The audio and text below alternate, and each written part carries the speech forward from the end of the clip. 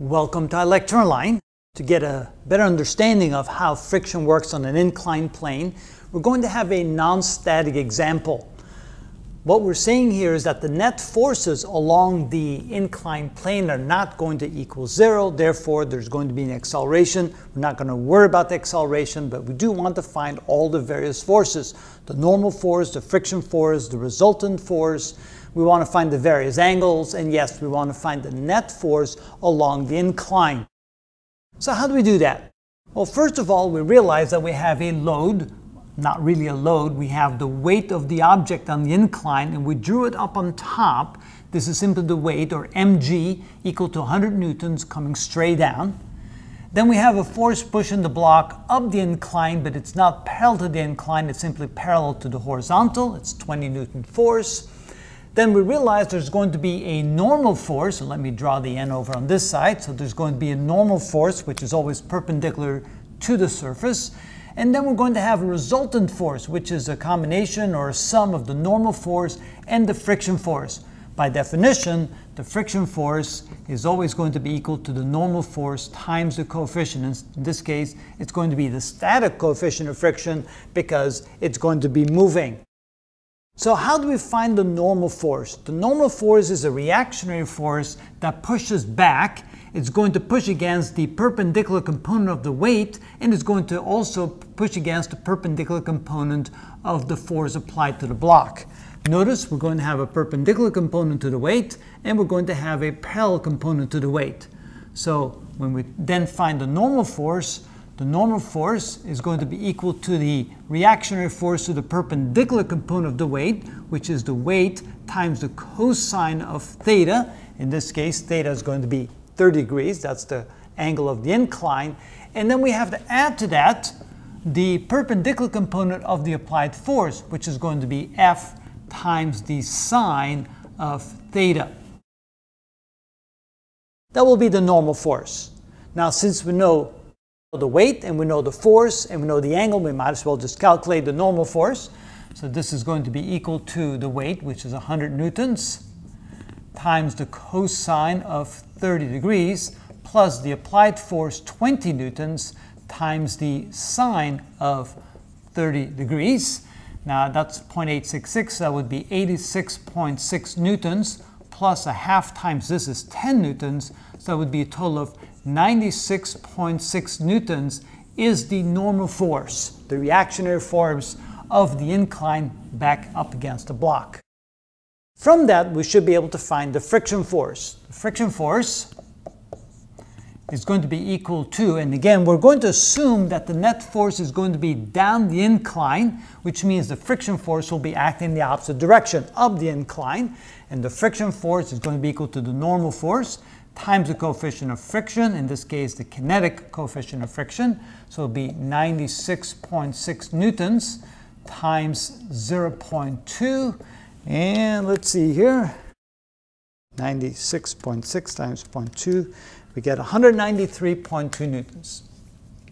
193.2 newtons, and so that's going to be the friction force. Oh, I'm missing a decimal place. How about 19.32 newtons? That's better.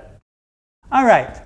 What about the force acting down the incline? That's going to be the horizontal component of the weight. So the weight times the sine of theta, which is going to be the parallel component of the weight, which is equal to 100 newtons, times the sine of 30 degrees, which is 0.5. So that's a force of 50 newtons trying to push the block down the incline. Now we're going to also find the parallel component to the incline of the applied force. So that would be the F times the cosine of theta, which is 20 newtons, times the cosine of 30 degrees. That would be 0.866. That would be times 20, 866, that would be 17.32 newtons. And now we can calculate the net force. We have the friction force acting upward, we have the parallel component of the force pushing upward, and we have the parallel component of the weight acting downward, which means that the net force is going to be equal to the pedal component acting downward, which is 50 newtons. That would be in this direction, minus the friction force, which is 19.3 newtons. We'll just keep one decimal place. And minus the force pushing against the block acting upward, the component acting upward, which is minus 17.3 newtons. So the net force is going to be 50 minus 19.3 minus 17.3 equals, that's going to be 13.4 newtons acting down the incline. And so therefore we're going to have an acceleration down the incline because there is indeed a net force here. What about the angles? We have a reactionary force this way, which is going to be a sum of the normal force and the friction force. So let's take this triangle right here and redraw that. So we have the friction force, we have the normal force, so there's my normal force, and then we have what we call the reactionary force or the resultant force of those two. We know the friction force is equal to 19.32 newtons, and we knew that the normal force is equal to 96.6 newtons. So the normal force equals 96.6 newtons. And let's say we want to find this angle right here, which we typically label phi. Well, we can do that by realizing that this will always be perpendicular. We know that this is perpendicular to the incline, and the friction force is parallel to the incline, so this is a 90-degree angle, which allows us to use the tangent because we know the opposite side and we know the adjacent side. So we can say that phi is equal to the arctangent of the opposite side, which is the friction force, 19.32 newtons, divided by the adjacent side, which is the normal force, 96.6 newtons. And that gives us an angle. Let's see here, that's 19.32 divided by 96.6. And take the arctangent of that, that would be 11.31 degrees. So that's the angle between the normal force and the resultant or the reactionary force, which is a vector sum of the normal force and the friction force. Finally, we want to find the angle between the vertical and the reactionary force, the angle right here.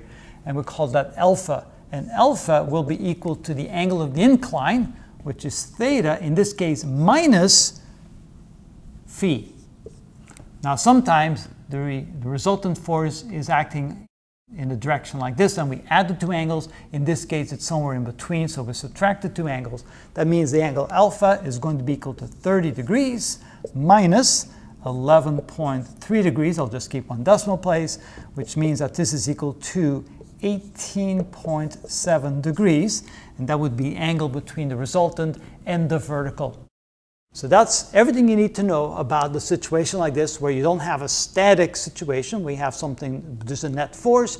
You calculate the normal force, the reactionary force, the angles. We need to find the net force, which means you need to add this force right here, plus the parallel component of the weight and the friction force. Add those three forces together to get the net force.